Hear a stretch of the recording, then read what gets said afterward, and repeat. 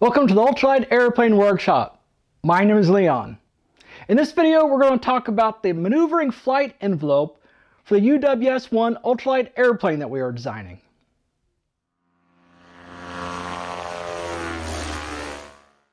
First, I'd like to thank Richard and Keith for being fantastic supporters of the channel on Patreon.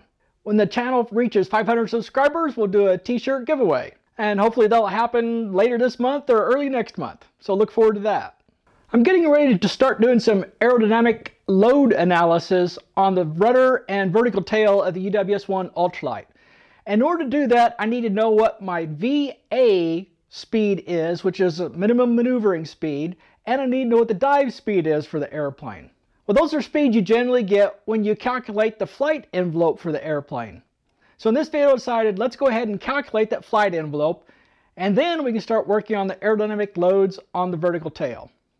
In case you're new to the channel and you're not familiar with the design of the UWS-1 Ultralight, I will put a link up here in the upper right hand corner that you can go to, and that'll be a playlist of all the videos that I've made for the design of the Ultralight. In addition, if you're not familiar with the aerodynamic terms I'm going to use in this video, I'll put another link up here in the upper right hand corner that's linked to another playlist covering videos I've made about aerodynamic terms. And I'll sprinkle a few links to specific videos as I mention some of the terms throughout this video. Now let's get to it. When we're talking about the flight envelope of an airplane, we're talking about the speeds and loads on the airplane where it can fly safely without having a structural failure. There are two general categories of flight envelope we can talk about, and sometimes they're combined together. One is the maneuvering flight envelope, and one is the gust factor flight envelope. For this video, we're not going to worry about the gust factor. I may come back to that at some future time and talk about it. To keep this video a little bit simpler, we are only going to talk about the maneuvering flight envelope.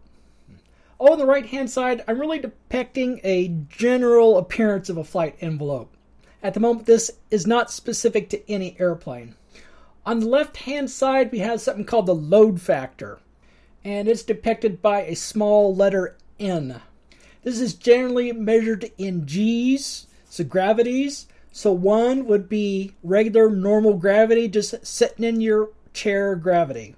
And then of course it increases as you're pulling a load on the airplane. So as you're pulling back on the stick, particularly coming out of a dive, you'll be pulling more G's. On the higher side of this horizontal line, this is a positive load factor. In other words, as you're pulling back on the stick, it's going to make you feel a little bit heavier. Now right around in here is going to be the 1G. So if you're between 1G and 0, you're going to feel lighter in your seat. Below this horizontal line is going to be the negative factor. So if you were flying upside down in level flight, you would be feeling negative G's. Your seatbelt would have to be holding you into your seat because you'd be pulling against the seatbelt. This horizontal line is 0G. Along this horizontal line, you have speed. Over here at this vertical line is 0, and then it increases linearly as you move to the right. Some of the symbols we're going to talk about as we go along in this video are VS. VS is a stall speed. This is the speed that the airplane will stall at in its clean configuration, its normal flight configuration. In other words, the flaps are fully retracted, your gears are fully retracted. Of course, on ultralights, we don't normally have retractable gear. But anyway, we're talking about the clean flight configuration where the airplane will stall. Minimum flight speed for the airplane. So VA is the maneuvering speed. And it's related to the maximum load factor for your airplane. So let's say you designed your airplane to have a load factor of 4. Just throwing that out there. You don't normally have 4. There's generally standard values, but let's just say 4. And that's what this line here represents, which would be 4G.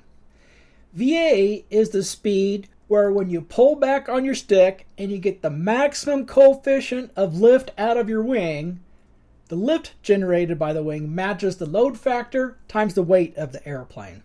If you happen to go any faster than that and you hit the maximum coefficient lift of the wing, you're actually exceeding that load factor. So this line would go on up. So let's say you're moving at about this speed right in here, and you hit the maximum coefficient of lift of the wing, then that lift would be exceeding the load factor times the weight of the airplane.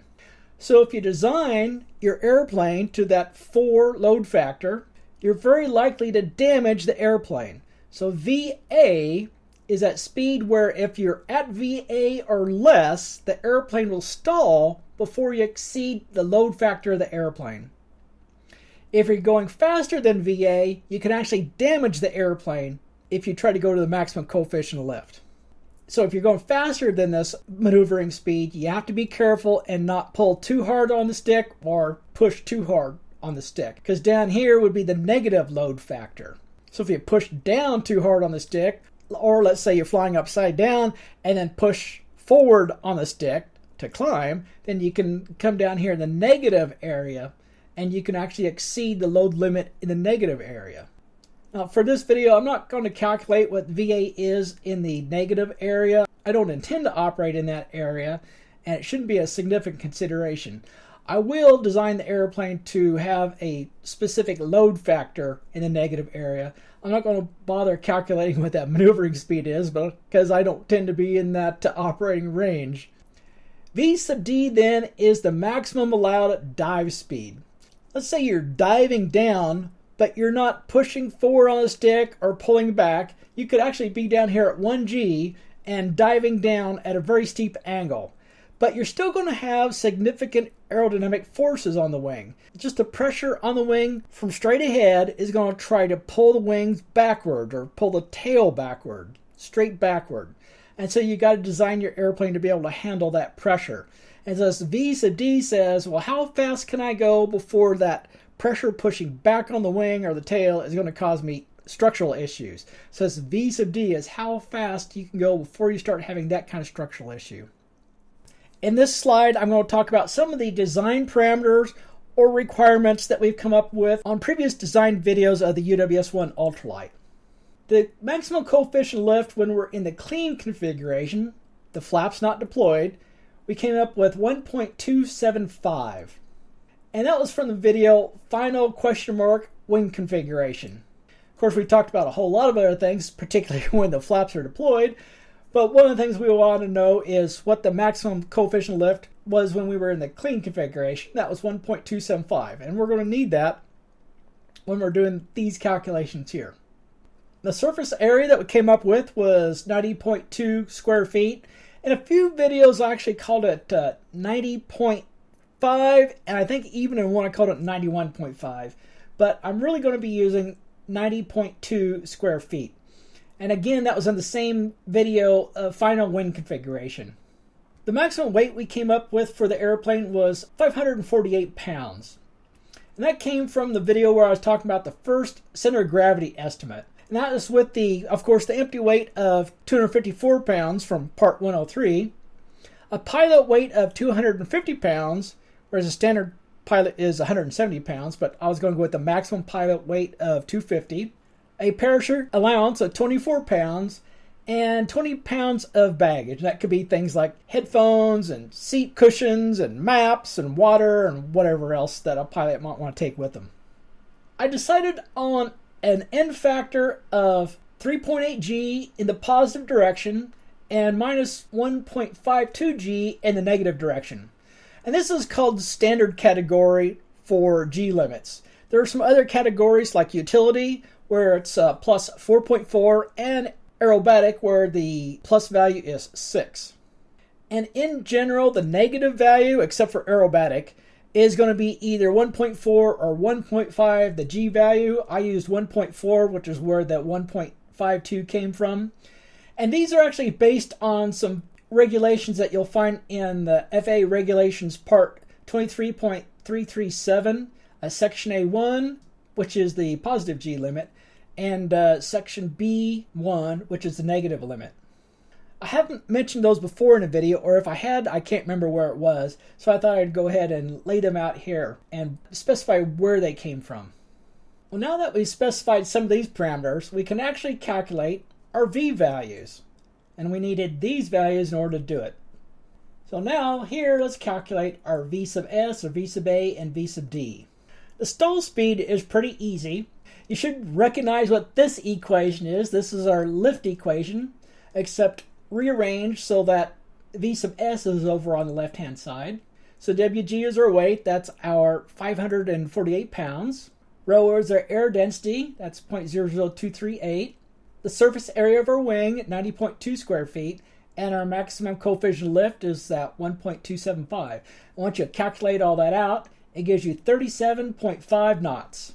Now, I'm sure most of you will remember that the stall speed for Part 103 is 24 knots. But that's with the standard pilot of 170 pounds. It doesn't include just about anything else except for the parachute allowance. And with my flaps deployed with 70% span flaps, we should still meet that 24 knots. But when we're all cleaned up and we have our heaviest weight, then the stall speed should be around 37.5 knots. And so that is this value here. For the maneuvering speed, you can come up with just about anything that you want if you have some valid reason for doing it. If you don't have some specific need for a specific maneuvering speed, there are some recommendations that you can use. I use I got this title mixed around a little bit. It's the Aerodynamics, Aeronautic, and Flight Mechanics book, second edition from McCormick. It's equation 7.57 on page 397. You take the square root of your load limit and multiply it by your stall speed, and that gives you your maneuvering speed. So I decided to go ahead and go with that. So that's our 3.8 G multiplied by our V sub S in feet per second, which is 63.3. And then converting it to knots, we get 73 knots. So our maneuvering speed is going to be 73.1 knots. So it's pretty easy to calculate. V sub D, the dive speed, you can also have some recommendations. Now you may have some specific dive speed you want to make. Maybe you have a specific application where you need to be able to dive the airplane fast. You can come up with your own dive speed specification. But if you don't have anything specific you need, again, you can come up with some recommendations. Now this time I got mine from a different book, which is from Holloman. It's Modern Aircraft Design, equation 4.3 on page 56. And again, this is derived from FA Part 23, kind of like it was up here for the load limit. And Holloman basically got it from there. And it's very similar. You take your maximum load limit multiplied by your maximum weight divided by surface area of your wing, take the square root of all that, multiply it by 24, and that gives you your knots. So when I calculated all of that, it gave me a speed of 115 knots from a maximum dive speed. That's a little bit high. I don't think it really needs to be that high. I was initially, off the top of my head, I was thinking about 100 knots or somewhere between 90 and 100. But I think 115 is fine. Well, that gives us our 3 V speeds that we had in our flight envelope diagram. So now let's redraw our diagram. Well, here's our diagram with a few more things in it. So here's our V sub S, our stall speed. We're in the clean configuration at 37.5. Now remember, our stall speed when we have our flaps fully deployed is down here at 24.0. At some point in the future, I may come up with a maneuver flight envelope with the flaps deployed. One of the things I'll have to come up with is what is the maximum speed I can have those flaps deployed. But that'll be for a future time. Now naturally, when we're stalling, when we're straight and level flight or landing, it's going to be 1G, which is why this is at this 1G limit. Now this value increases following our lift equation. If you remember what the lift equation is, if you kind of rearrange it, the amount of lift is going to equal Q, which of course is our dynamic pressure, multiplied by our surface area and our coefficient of lift. So that equation then will give us this curve. Now remember, again, like our 24 knots, our maximum level flight cruise speed is limited to 55 knots by Part 103. So I stuck that in here, and the cruise speed is V sub C. Now some airplanes will have a V sub C up in this area. So as you're flying along and not have any troubles, you got nice smooth air, then you'll just cruise right along very happily. But if you start hitting bumps or you have to start maneuvering, you will generally then slow your speed down to at least V sub A so you don't actually overstress the airplane. Okay, and talking of V sub A, at our 3.8 G, we have our speed of 73.1 knots. And our dive speed out here is at 115.3 knots. Now that's all on the positive side. On the negative side, we'll have something similar, kind of almost mirroring what's on the top. Now you would expect the stall speed to be a little bit higher. That's because the angle of attack is negative, which basically means the wing is operating with negative camber. The camber is upside down. That means you're going to have less lift than when you have a positive angle attack. With less lift, your stall speed is going to be higher, which is why this value is up higher than this one. Now don't bother calculating it because I don't really care what it is. I don't intend to fly upside down close to the stall speed, especially when I'm close to the ground. So I don't see that there's really any need to bother calculating this. I also don't feel there's any need to calculate this V sub A for the negative value. But I do want to know what this negative limit is, which is 1.5 Gs. Now that I have my V sub A and V sub D values, I can start calculating the structural load limits for my vertical and horizontal tails. And that's why I did this video, because I want to be able to get these values before I could actually start working on those load limits. So the next design video we have on the UWS-1 Ultralight should be something to do with the aerodynamic loads on the vertical tail or the rudder. It'll probably be the overall vertical tail, and then I'll start cutting it up into vertical stabilizer and rudder loads. So stay tuned.